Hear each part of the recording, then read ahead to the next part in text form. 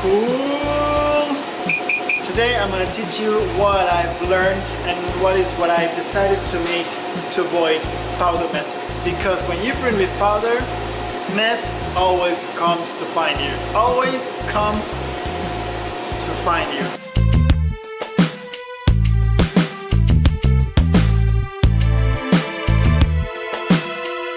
So for that, I built a small setup around my powder printer to help me to clean and make things faster. Let me show you! I just finished the print.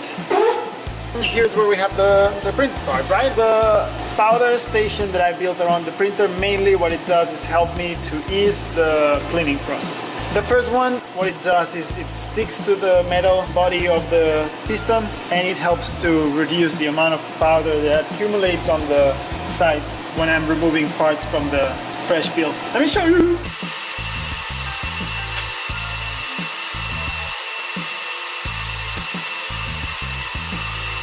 Okay, so the cleaning process is pretty easy. Once I have this plastic set, what I do is I remove the powder and I get like a rough version, still dirty, of the parts.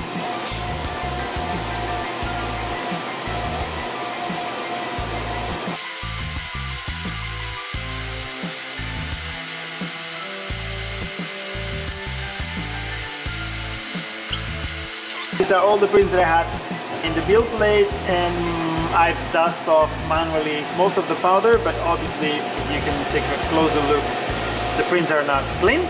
So what we're gonna do now is build like some sort of like powder clean chamber around the printer so I can actually dust off the rest of sugar left. Let me show you. I just set up this first plastic layer. This what it does is mainly covers the whole area, avoiding powder to fly away from the piston. This second layer, or like outer layer, what it does is kind of like build a chamber where the powder remains inside, and it helps me to clean parts without making a big mess around. Big mess.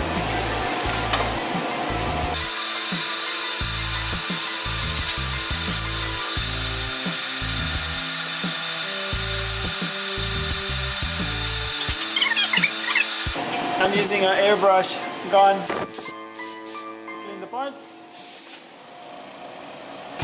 Yeah, and this is pretty much it.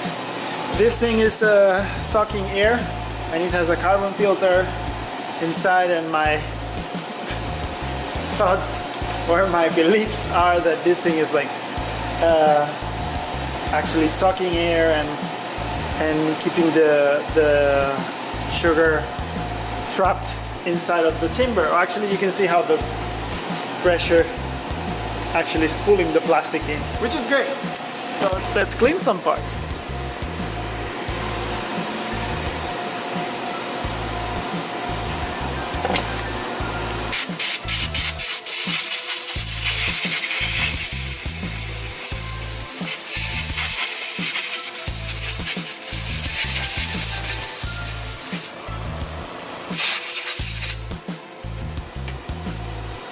And this makes a really big difference cleaning parts this way.